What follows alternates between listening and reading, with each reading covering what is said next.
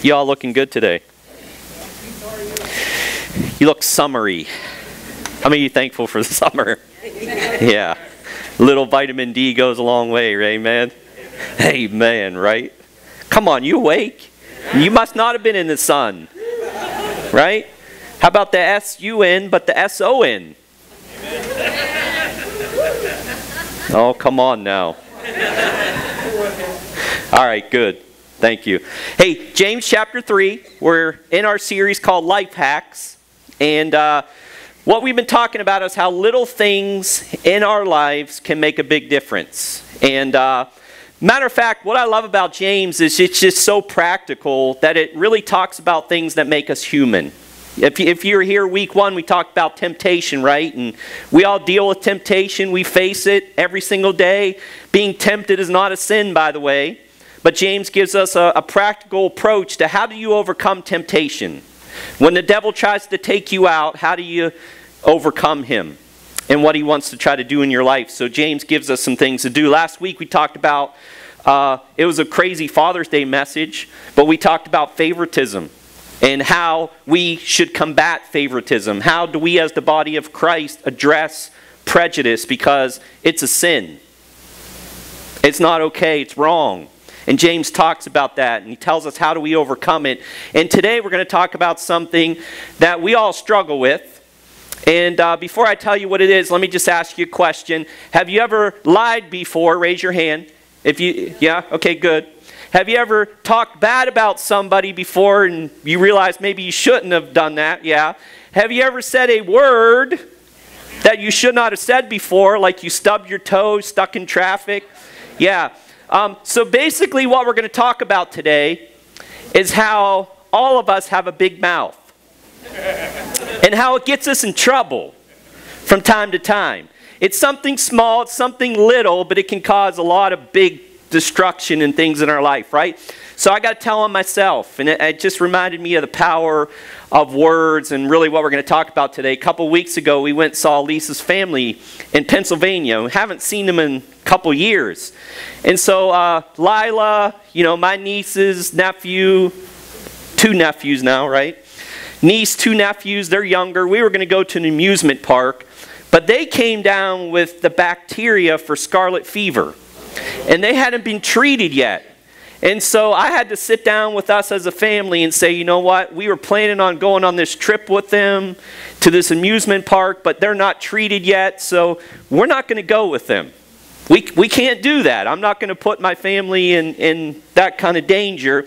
And you can understand Lila. She's starting to cry. She's upset. She was planning on spending some time with her cousins and having fun at the park. So as a dad, I tried to sit her down and console her, and I tried to say, you know what, it's okay, I know you're upset, you're still going to see them, they're going to get on antibiotics, and then you'll be able to play with them still and hang out with them, but we're still going to go to the park as a family, and we're still going to have a good time.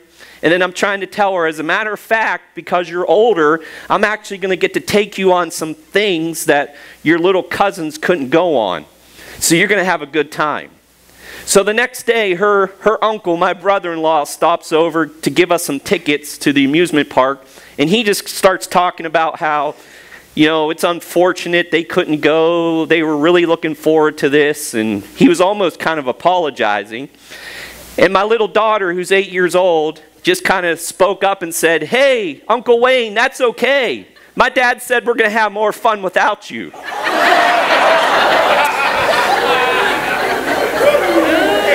Now, just for the record, I did not say that.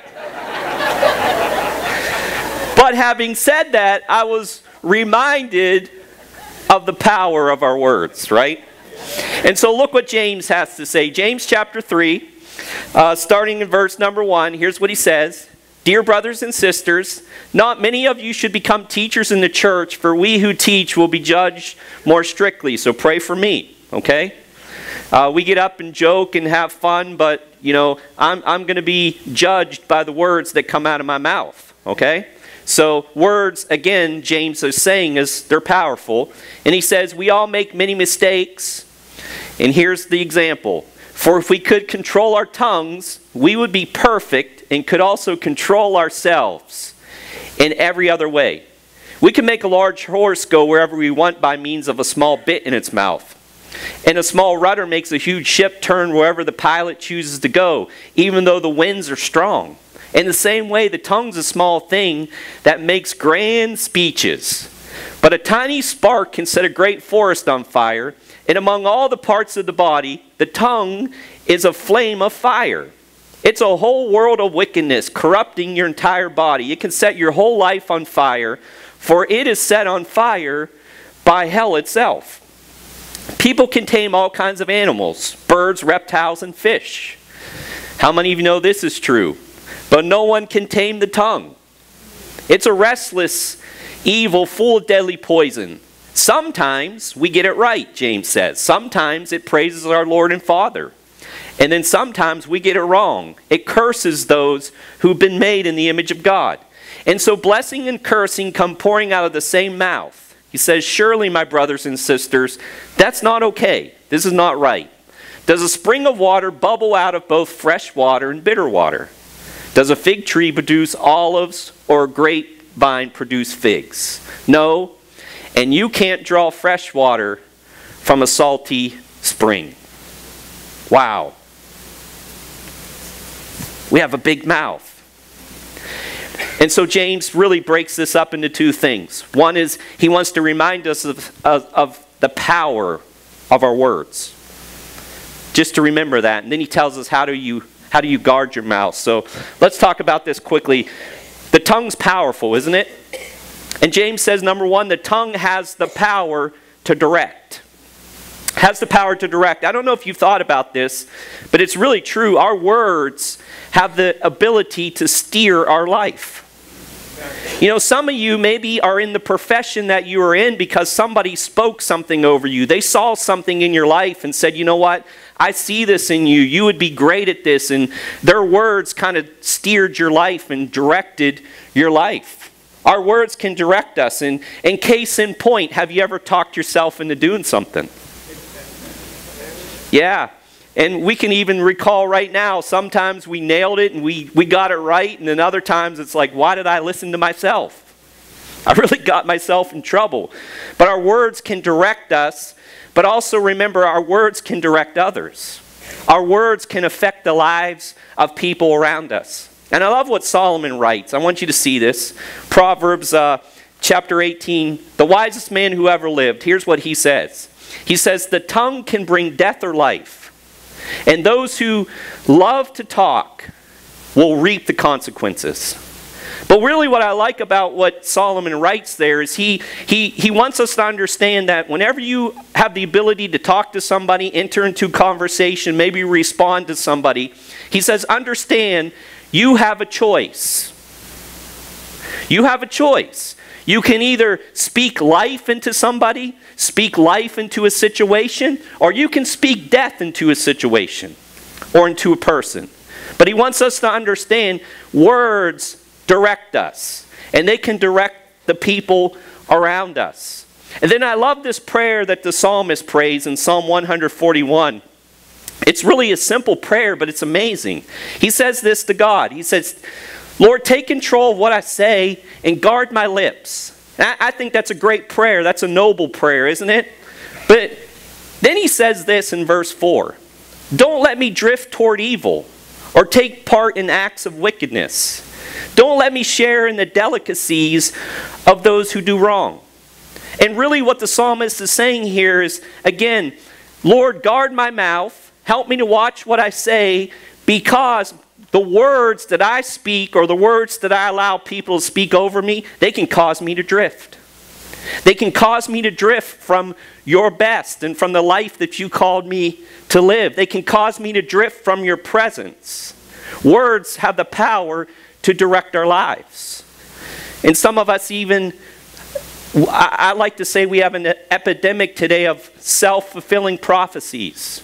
Sometimes things happen in our life not because God's caused it, it's because of the way you talk about yourself. Amen. Or because of what you've allowed other people to say to you. Remember, words have the power to direct. And then James says this, the tongue has the power to destroy. Has the power to destroy. I like history.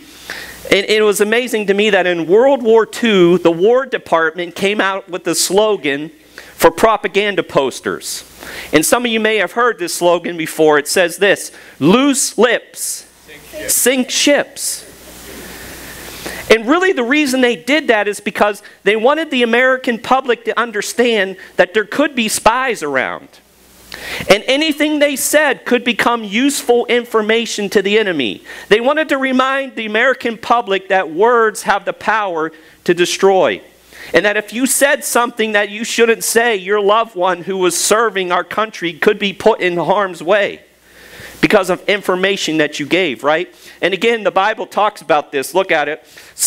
Proverbs 10 says this. I think we'd agree with this. Just nod your head if this is true. Too much talk leads to sin. Yeah? Ever happened to you? You said too much. Oops. Right? Here's good advice. Be sensible and keep your mouth shut. Right? That's what Scripture says. It's blunt sometimes, isn't it? But it's helpful. It's for our benefit. Why? Because words have the power to destroy. October 8th, 1871 was referred to as the night that America burned because there were two great fires that happened that night. The first one, most of us have heard about it in history and everything else. It was the Great Chicago Fire, where millions of dollars of damage occurred. 300 people lost their lives. And there was a lot of mystery and myth around how the fire started. I mean, some of you are thinking right now, wasn't it the cow that kicked over the lantern in the barn? Right? And so this fire in Chicago, it spread across the country. The headlines spread across the country. But on the very same night, there was also a fire that was known as the Forgotten Fire. Happened the very same night, October 8th, 1871. Matter of fact, it is the largest forest fire in United States history. And it happened in Peshtigo, Wisconsin. It's estimated that anywhere from 1,200 to 2,500 people lost their lives, more than in the Chicago fire. Not only that, but it's estimated that 1 billion trees were consumed. And some people speculate that the fire started by sparks that came from a passing train. What does James say about the tongue? He said the tongue, it's a spark that can set a great forest on fire. So just remember that words have power, and our words can destroy. And then James says this, the tongue has the power to delight. Amen. Has the power to delight. I want you to think about what our words should do. Our words should bring joy and satisfaction to the people around us. Amen? Amen. Our words should be timely.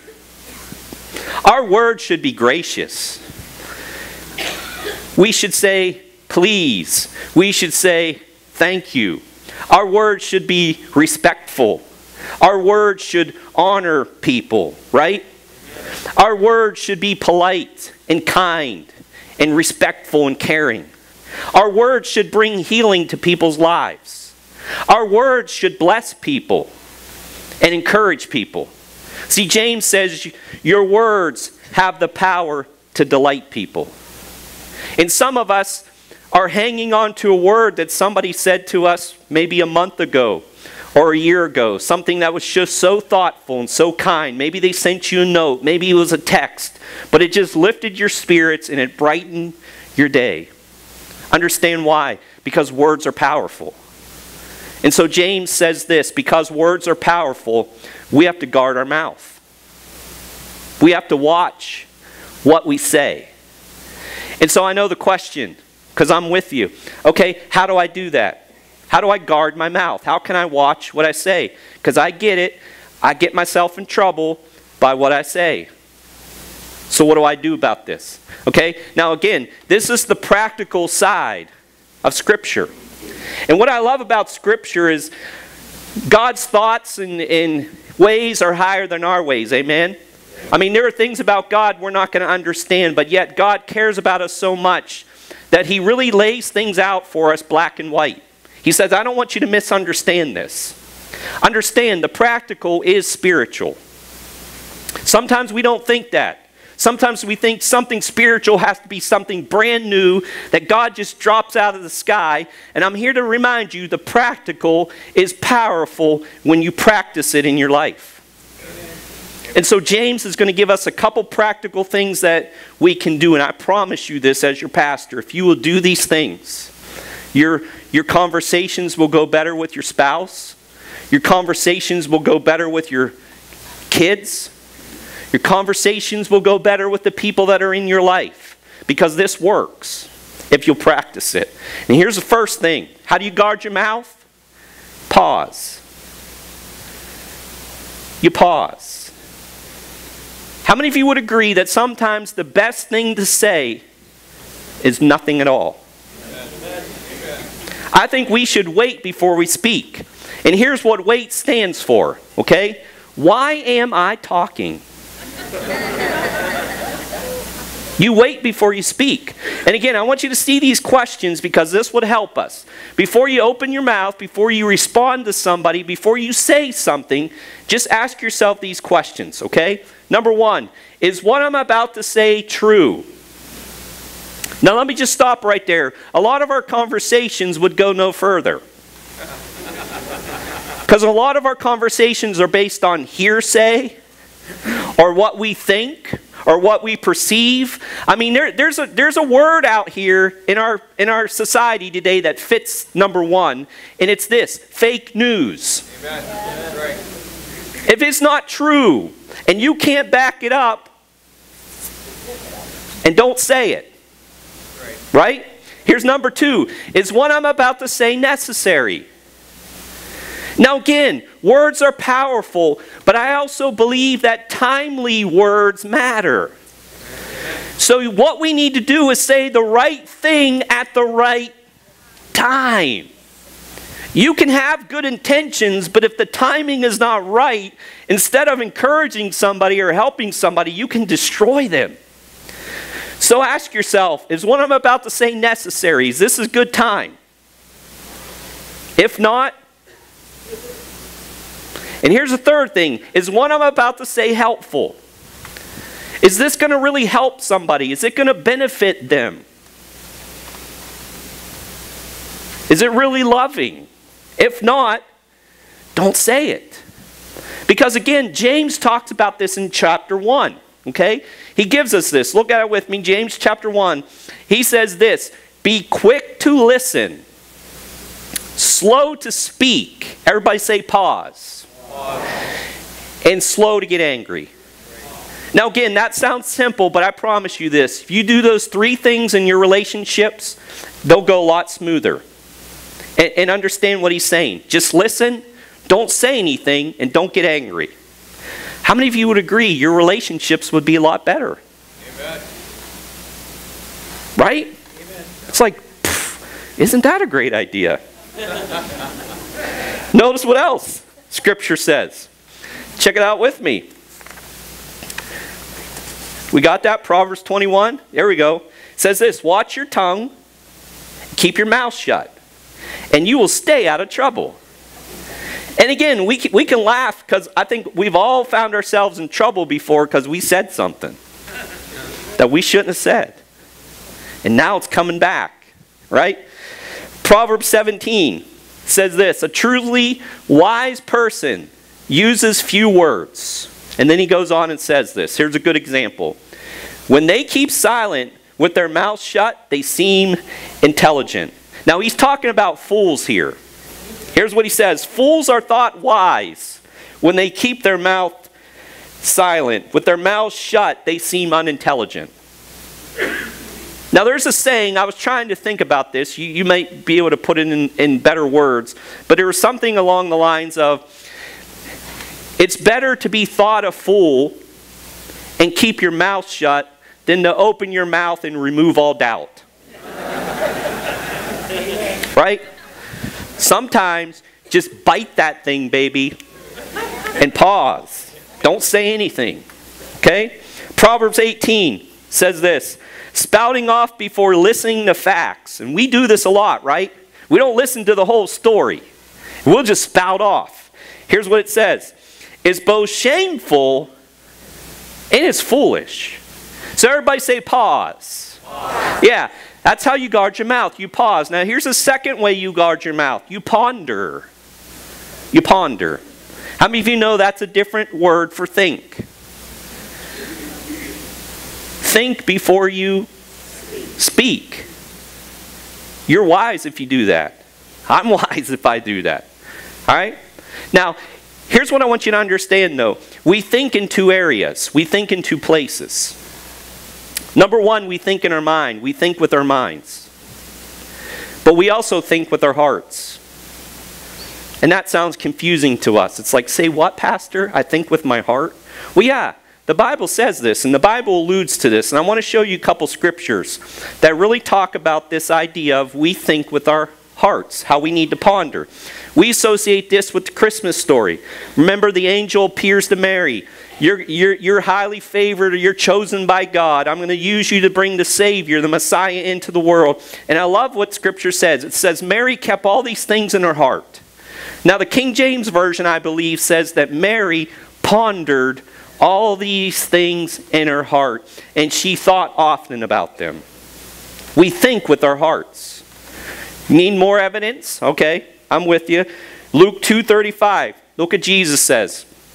He says, the deepest thoughts of many hearts will be revealed. Isn't that interesting? He doesn't say that, you know, what you think with your mind is going to be revealed. He says what you think with your heart, that's what's going to be revealed. All right? Matthew chapter 9. Now, give you some background quickly. This is the story of where there was a paralyzed man lowered through the roof of a house. And Jesus heals him, and he forgives them of his sins. And how the religious leaders were there that day watching this miracle unfold. And they were upset because this miracle happened on the Sabbath day. And they had rules about what you could and couldn't do on the Sabbath day. And so Jesus rebukes these religious people. And notice what he says. He says, I know what you're thinking. So get this. He's saying, I know what your thoughts are. But I want you to understand where these thoughts are originating from. So look what he says. Why do you have such evil thoughts in your hearts? See, you think we think with our mind, but really we think with our heart. And our mind just follows suit. Are you hearing me, church? So now, again, it begins to make more sense, because if you look at Matthew 15, Jesus says this. He says, from the heart. Notice this. Not that you're sitting around meditating and thinking with your mind, and you're getting all these thoughts and gathering them in your mind, what you're going to do. Jesus blows that out of the water. He says, from the heart come evil thoughts. Oh, so my heart directs my thoughts? Yes. Right? Murder, adultery, all sexual immorality, theft, lying, and slander. Where do they come from? Where do they originate from? The heart. Our hearts have the ability to think. And if you're like me, sometimes you want proof of this. And so what I love is that science is beginning to understand that we think with our hearts. Because they were doing some studies. I just found this out. They were doing some studies on people who received heart transplants.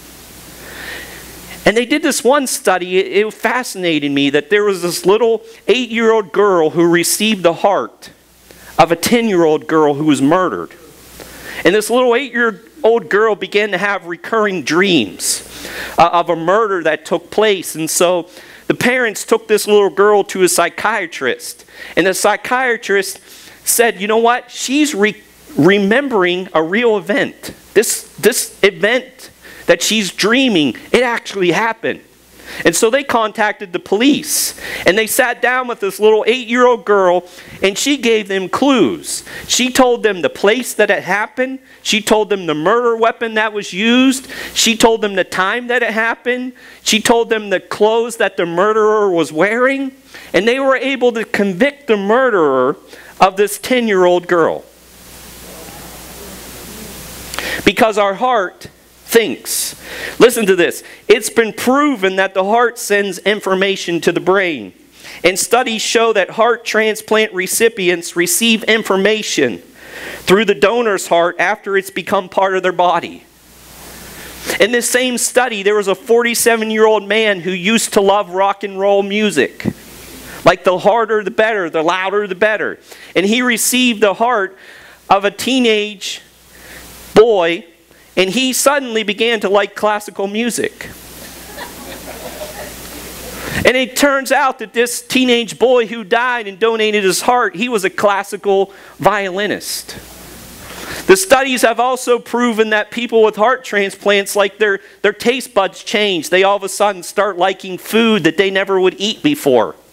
And then they would find out that the person who died used to like that very same thing. See, our hearts have the ability to think. So let me give you a good piece of advice, okay? Instead of talking off the top of your head, how many of you have done that? All right? Instead of talking off the top of your head, how about we speak from the bottom of our heart? Amen. Because understand something, our mouths are connected to our heart. Now again, it makes sense why the Bible says, from the abundance of the heart, the mouth speaks. So you know what you do to guard your mouth? You think. You ponder. Everybody say ponder. All right, is this helpful? Now here's the last thing you do to guard your mouth. And I would admit, I think this is the last thing we think about. You pray. You want to guard your mouth? You want to watch what you say? Pray. How many of you think that rhymes? We could hashtag that, all right? Ready? Hashtag that. To watch what you say, pray. And it's interesting to me, Isaiah chapter 6. Isaiah is a prophet of God. He has this vision of the throne room of God. He has this vision of heaven. And some of us, we're familiar with this story, but I want you to see it again quickly. It says this, in the year that King Uzziah died, now this is Isaiah, Isaiah saw the Lord. He was sitting on a lofty throne, and the train of his robe filled the temple. Attending him were mighty seraphim, each having 6 wings. With 2 wings they covered their faces. With 2 they covered their feet. With 2 they flew. They were calling out to each other, Holy, holy, holy is the Lord of heaven's armies. The whole earth is filled with his glory. Go on. We got the next one? There we go. Their voices shook the temple to its foundations. The entire building was filled with smoke. What a vision, right? Then I said, now this is Isaiah, it's all over.